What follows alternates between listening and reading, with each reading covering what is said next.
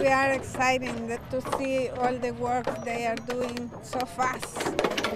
A constant buzz of construction. Volunteers sawing, hammering, and hoisting the frame of a brand new house for the Herreras. I mean, this area was really bad. Like the cars were into the neighbors' yard, cars were everywhere. The first thing when we came out was all the parents looking for their kids, and well, the kids were screaming and they were counting heads. But for the past 5 months, the family has slowly picked up the pieces and began looking forward. The construction Saturday solidified a decision to stay in more. They say with every piece of wood cut, nail hammered, and wall raised, they're rebuilding more than just a home. They're rebuilding their lives. We looked at the positive side that at least, our family is fine.